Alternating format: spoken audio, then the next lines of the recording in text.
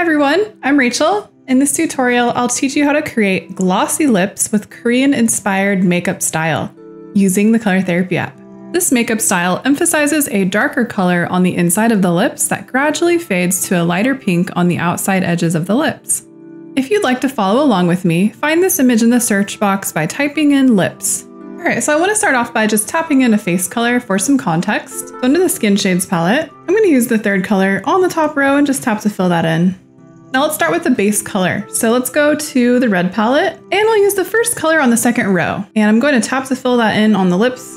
Now let's go into the manual mode and select the airbrush tool. Set the size to 60 and opacity at 55. Now back in the red palette, I'm going to use a little bit darker color. So on the top row, I'll use the second to last color. It's sort of like a peach pink. And we want to turn coloring inside the lines mode to off. So with your finger, you just want to spray all the way across the top lip and the bottom lip. And I'm kind of just leaving some space at the bottom. So it's kind of a nice fade from the pink into the lighter pink. Now I'm going to blend that with the smear tool. I'll set the size to 25 and opacity at 100. And using your finger, go in an up and down motion, just going up and down, smearing the colors together so it's blending well. This also helps to create little indentations and lines in the lips. So it's kind of hard to see what you're doing on this template, so you can always go under the effects tab and remove the lines to see how it's looking. Let's add in another color, and I want to go a little bit brighter. So under the bubblegum palette, I'm using the first color. Add another layer this time. We're going over the same area that we did, but just a little bit closer, focusing towards the inner area of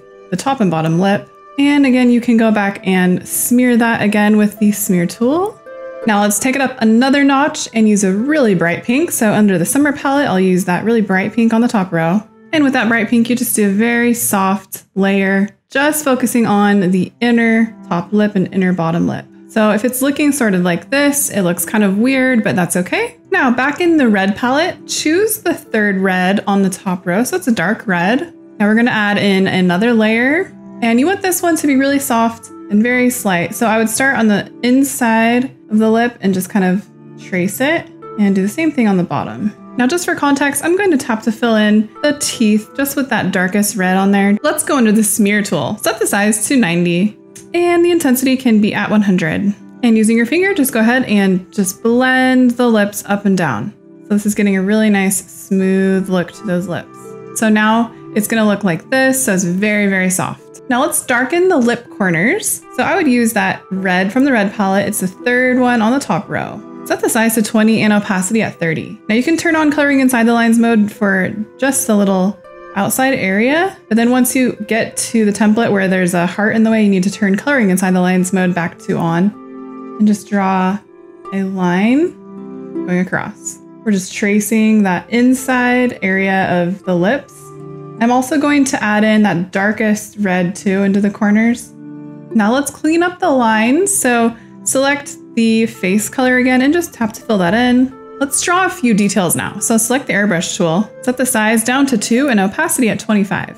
So you want to sample a darker color from the lips, and then you want to draw some of those lip lines, and you can just follow the template. They're already there. So I'm applying this to the top and the bottom lip. And then finally, let's add in the lip gloss. So you want to select basic white, set the size to 1 and opacity at 60.